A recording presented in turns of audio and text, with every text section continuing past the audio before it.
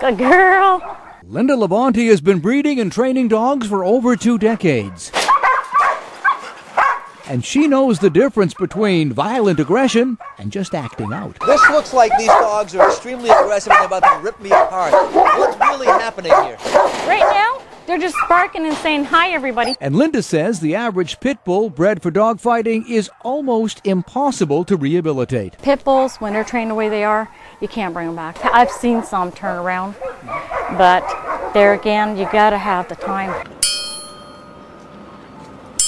And that's what a group of dog lovers is hoping to do. They want to change the state law to allow pit bulls rescued from dogfighting operations to be evaluated to see if they can be saved. They're being rescued so that they can be euthanized. Sheila Carlisle owns Phantom, one of the few pit bulls who's been rehabilitated. Because they're assumed to be dangerous animals, and you see how dangerous.